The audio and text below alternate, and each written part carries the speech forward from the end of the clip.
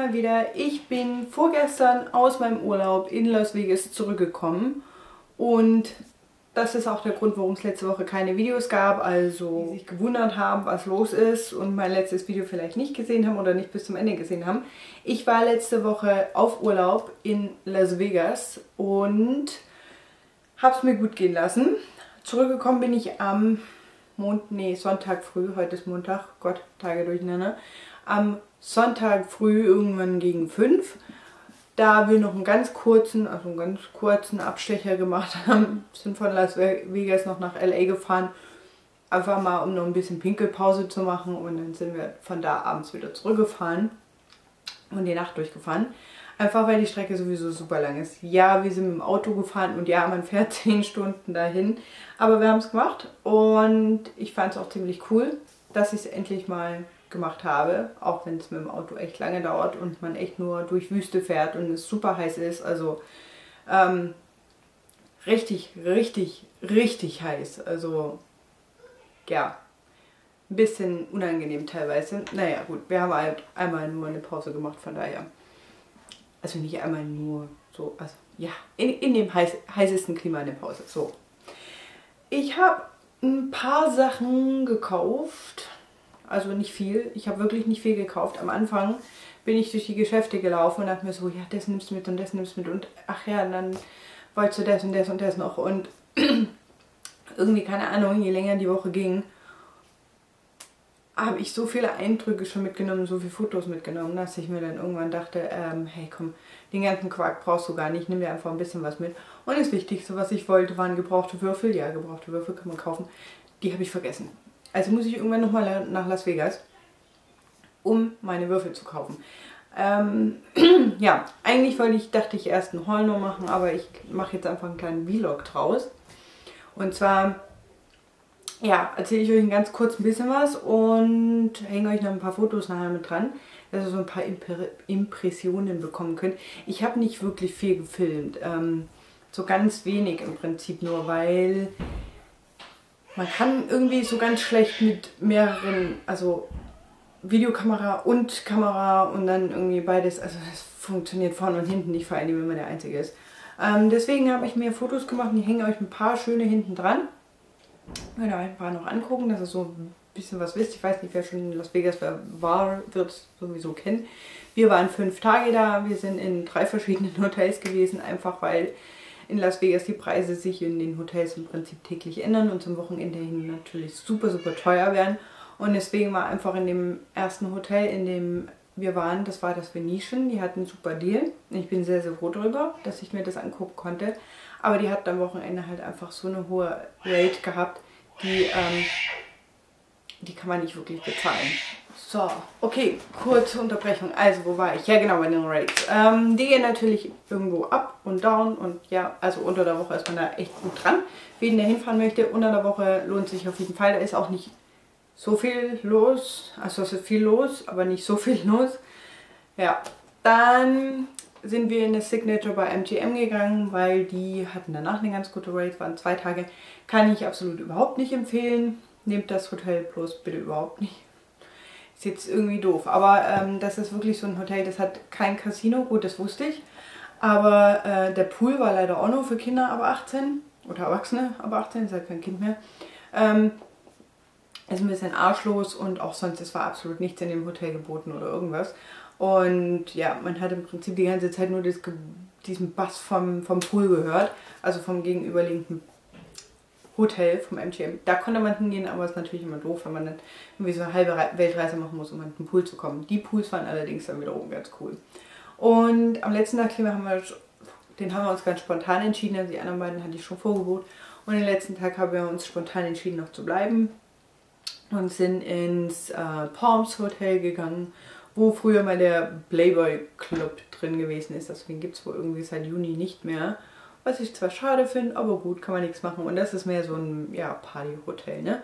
Also wir waren dann wirklich schon so richtig, ja, Jugend unterwegs mit Bier und weiß ich nicht, also Bier wurde, also generell Alkohol wurde dort überall getrunken und ausgeschenkt und irgendwie ging das schon morgens um 9 los und ja, war schon ein bisschen strange teilweise, aber lustig, also sehr, sehr lustig und auf jeden Fall sehr, sehr anschauenswert.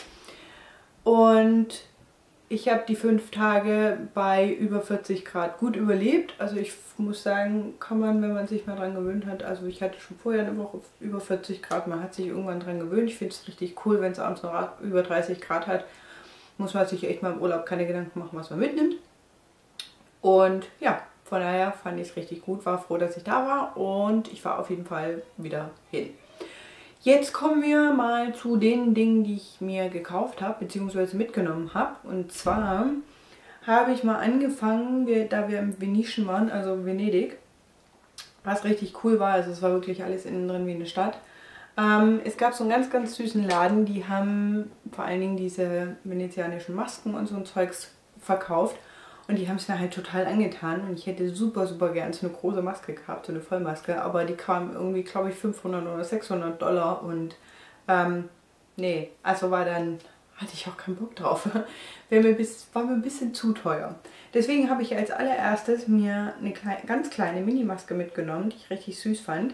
Das ist ein Magnet und zwar ist das hier. Die haben da haufenweise von auch in verschiedenen Farben. Ich habe mir jetzt mal so ein Lila mit ein bisschen Pink rausgesucht. Und ja, ich hoffe, ihr könnt das ganz gut sehen. Und die kann man wahlweise aufhängen oder halt, wie wir es machen, an den Kühlschrank als Magnet. Das gefällt mir ganz gut. Finde ich richtig süß. Und nach ein paar Tagen habe ich mich entschieden, ich brauche noch eine größere, weil ich einfach, ja, ich mag dieses Zeug total. Aber eben, wie gesagt, die ganz großen waren mir zu teuer. Und deswegen habe ich mich dann für diese hier entschieden. Die kann man aufhängen auch. Da hinten. Die hängt auch schon eigentlich an der Wand. Und die klappert, was ich richtig cool finde. Ja, auch die gab es in verschiedenen Farben. Die waren runtergesetzt, also die waren irgendwie 50% off. Und es ging. Also ich glaube, die waren um die 37 Dollar immer noch. Was schon immer noch teuer ist, aber ja, sonst hätten sie über 70 gekostet. Von daher fand ich das jetzt eigentlich mal ganz cool und habe mir die dann noch mitgenommen, beziehungsweise mein Mann. Dann bin ich weitergelaufen, also wie gesagt, da gibt es jede Menge Alkohol im Überfluss und an jeder Ecke und 100.000 Bars und natürlich auch im Hotel. Und ich bin da, glaube ich, zweimal dran vorbeigelaufen und dann habe ich gesagt, okay, das nehme ich jetzt mit, einfach schon als Andenken. Und weil ich Bock auf einen Cocktail hatte. Und deswegen habe ich mir total tacky, also wirklich tacky, einen Cocktail gekauft, einen ganz kleinen. Ich hoffe, ihr könnt das jetzt sehen. Das Ding ist ungefähr einen halben Meter groß. Und hat hier so ein wunderschönes Leuchtteil. Finde ich auch geil. Ja, ist wirklich tacky. Also das ist wirklich so Touristen-Scheiß im Prinzip. Ich hatte einen Strawberry Daiquiri. Das Zeugs ist im Prinzip immer alles gefroren. Also hier diese Slushies irgendwie.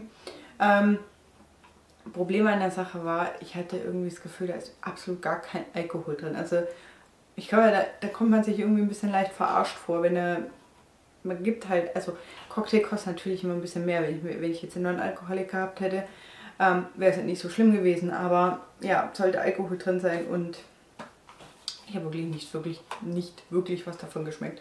Und ja, war ein bisschen doof. Aber ich habe jetzt diesen Becher und kann mir dann, weiß ich nicht, was da reinkippen. Bevorzugterweise vielleicht jetzt nicht unbedingt einen starken Alkohol, weil ich glaube, nach dem Ding ist man wirklich breit. Da an dem Tag, als wir aus dem ersten Hotel ausgecheckt sind, sind wir in einen, ja, halt so einen Souvenirshop rein. Einfach weil ich habe Postkarten gesehen und wir hatten Zeit. Man muss irgendwie immer vormittags um spätestens 12 Uhr auschecken und kann dann erst wieder um 3 Uhr einchecken. Und deswegen, ja, sind wir halt in dem Laden noch gelandet und haben dann auch noch 2, 3 Sachen mitgenommen. Und zwar, klar, 2 Karten, aber die kann ich euch nicht mehr zeigen. Und dann kam man damit an. Das ist auch sehr touristenmäßig. Das ist ein Flaschenöffner mit Magnet. Was ich allerdings ganz cool finde. Da sind Würfel drin und Karten und Münzen und ich weiß nicht was. Ja, gespielt habe ich auch. Ich hatte zwischenzeitlich schon mal was gewonnen, aber wie das Vegas halt so ist, ja. man spielt halt weiter und weiter und weiter und dann war das Geld halt auch wieder weg. War nicht schlimm, weil ich habe nicht viel verspielt. Die coole Sache ist, wenn man an diesen Slotmaschinen sitzt, und ich glaube auch an den Tables, bekommt man nach einer Weile, also je länger man sitzt, kommt halt immer irgendwann mal jemand vorbeigelatscht und fragt, was man trinken mag. Und das ist kostenlos, also man gibt halt einen Tipp, bevorzugterweise so $1 ungefähr. Und ja, dann kann man den ganzen Abend kostenlos trinken. Also ja, je nachdem wie oft die vorbeikommen, so 2-3 Mal. War ganz cool, also dadurch hätte ich im Prinzip wieder ein bisschen was rein, weil die Getränke halt wirklich schweineteuer sind. Jo, in dem Laden habe ich dann mir auch noch 2 Schottgläser gekauft und zwar diese hier, wobei ich das viel, viel cooler finde. Das ist halt schwarz und wie ich sehe, auch noch nicht richtig ausgewaschen. Da habe ich gestern schon was getrunken, super. Ja, das ist halt hier so und ich finde das irgendwie ziemlich cool gemacht von der Farbe. Es kam, glaube ich, $5 und das kam $3. Aber das ist auch nur außen so bezogen mit dem Dingens. Ja.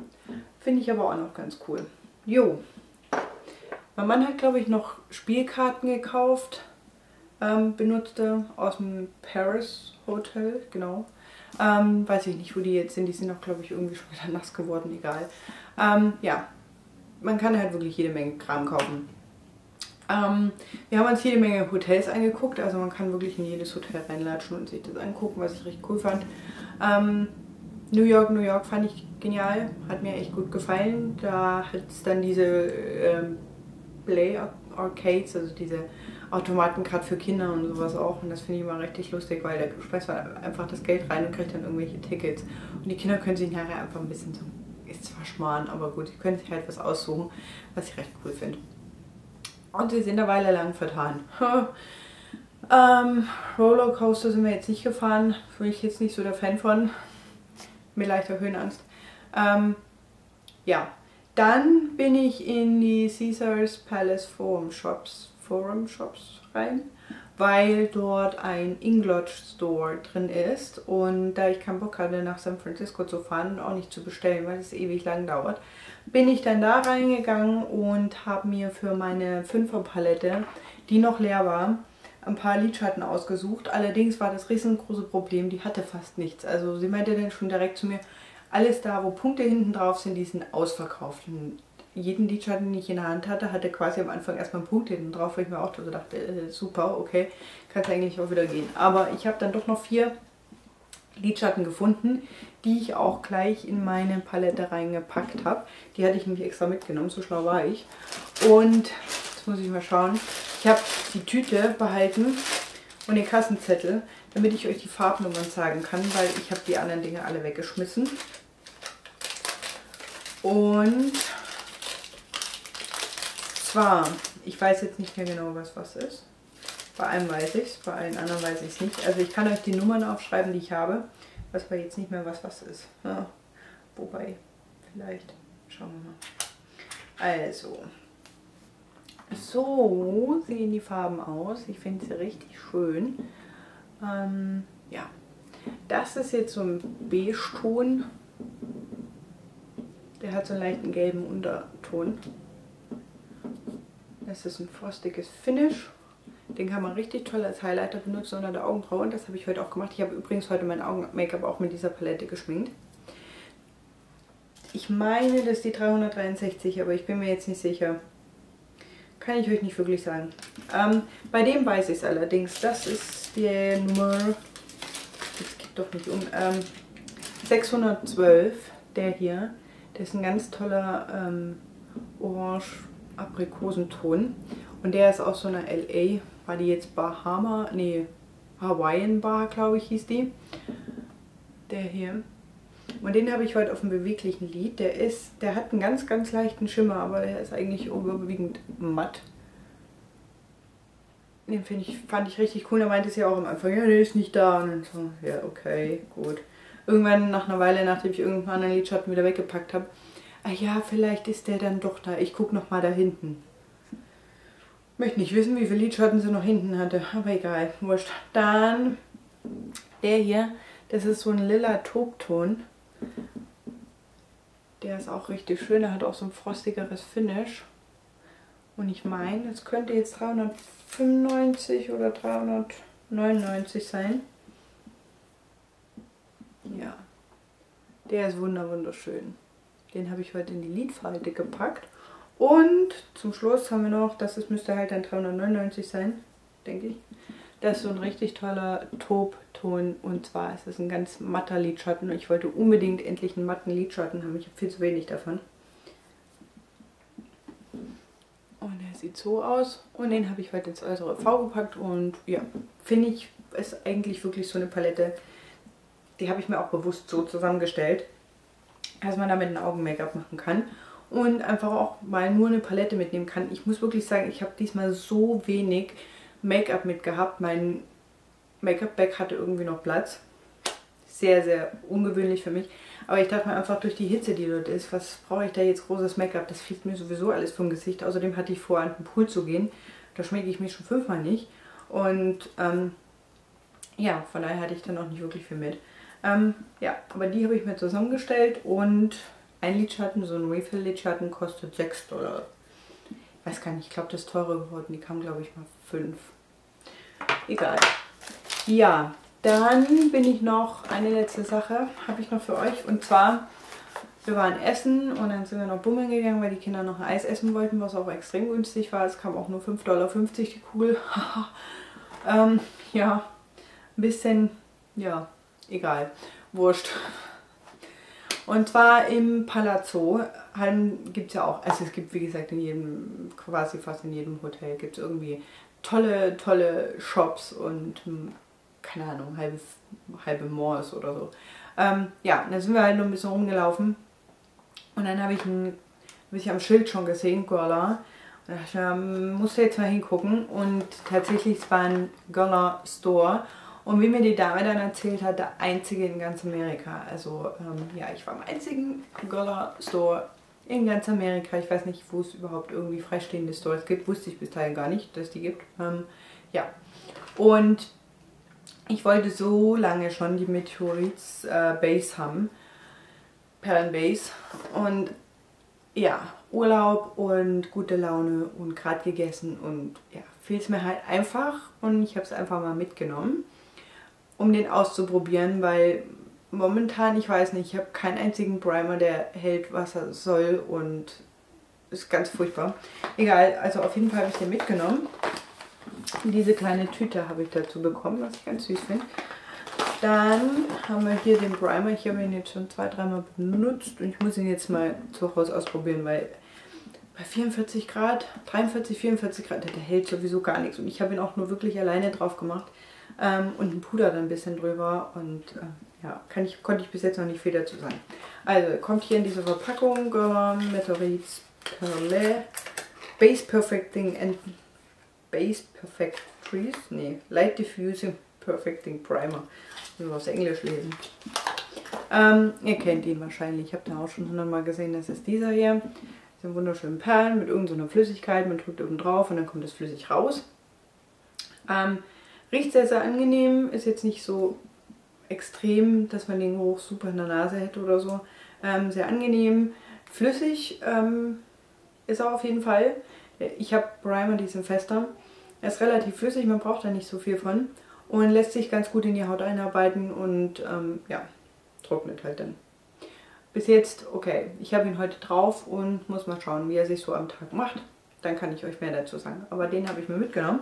Und die nette Verkäuferin hat mich eben gefragt, ob ich an diesem Kundenprogramm teilnehmen möchte. Ich dachte mir so, ja, Kundenprogramm, okay. Solange es keine Kreditkarte oder was ist, was man wieder ausfüllen soll. Ja. Und zwar ist das, meinte sie denn so, dadurch, dass sie der einzige Store sind, also wenn jetzt an irgendwelchen anderen Countern oder was weiß ich was Produkte aus sind oder nicht mehr vorhanden sind, dann soll ich einfach in dem Store anrufen und bekomme es kostenlos zugeschickt. Also natürlich muss das Produkt bezahlen, aber das Shipping halt nicht. Und das fand ich eigentlich ziemlich cool. Die haben auch ganz viele Sachen irgendwie, die in normalen Stores nicht gibt. Also so Limited Edition oder Store Only oder irgendwas. Fand ich ganz interessant. Dann hat sie mir noch 2 Proben mit reingetan und zwar sind das diese hier und ich fand es richtig cool, weil ich die unbedingt schon mal ausprobieren wollte. Aber wenn ich bei uns irgendwo an den Counter gehe, ich kriege immer nur noch diese Plastikdinger da, weil super wenig reingefüllt wird, als könnten sie sich dabei einen abbrechen. Ja, und deswegen fand ich es cool, dass sie mir die mitgegeben hat. Und zwar ist das einmal von das Super Aqua Serum, das Intense Hydrating Wrinkle Plumber. Das schauen wir mal. Das ist der hier, das ist so ein kleines Typchen im Prinzip nur. Das sind 3 Milliliter drin, also man kann es zumindest ausprobieren. Das hier. Und sich dann entscheiden, ob man die mega Menge an Cola ausgeben mag und kann oder nicht. Und da habe ich mich echt gefreut, das Orchidee Imperial. Das ist eine normale Creme. Und auch da sind 3 Milliliter drin, auch da ist das ein Typchen. Und das hat sie mir noch mitgegeben. Und so ganz wundervoll noch dabei gemeint, ja, dass ich das jetzt bestimmt eine richtig gute Tagescreme brauchen kann, die viel Feuchtigkeit spendet, weil es ja so trocken ist. Das mag sein. Meine Haut hat den Satz nicht gehört oder hat das auch nicht akzeptiert, weil sie hat einfach weiter geölt. Egal. Jo, das war es im Prinzip mit den paar Sachen, die ich gekauft habe. Also ich habe wirklich nicht viel gekauft. Ich wollte noch ein T-Shirt oder so, aber irgendwie, keine Ahnung. Kann mir dann in dem Moment, wenn man es kaufen möchte, also wenn man sich überlegt, dass man es gerne hätte, dann sieht es wunderbar aus. Und wenn man es dann kaufen möchte, dann sieht es irgendwie schon gar nicht mehr so toll aus und es ist auch total nicht nötig. Und deswegen habe ich es auch sein lassen. Ja. Genau, das waren jetzt die paar Sachen. Das war mein kleiner Trip für ja, eine ganze Woche. Ich sehe mich jetzt schon wieder zurück. Warum ist Urlaub immer so schnell vorbei? Das ist so eine Sache, das irgendwie müsste man ändern. Ja, ich hoffe, ihr hattet jetzt ein bisschen Spaß. Das Video ist ein bisschen länger, es tut mir leid. Aber ich wollte ja auch ein bisschen was drüber erzählen, sonst macht es ja keinen Sinn. Und ja, vielen Dank für eure Aufmerksamkeit. Und jetzt kommen noch ein paar Bilder und wir sehen uns dann beim nächsten Mal wieder. Bis dahin, macht gut. Bye bye.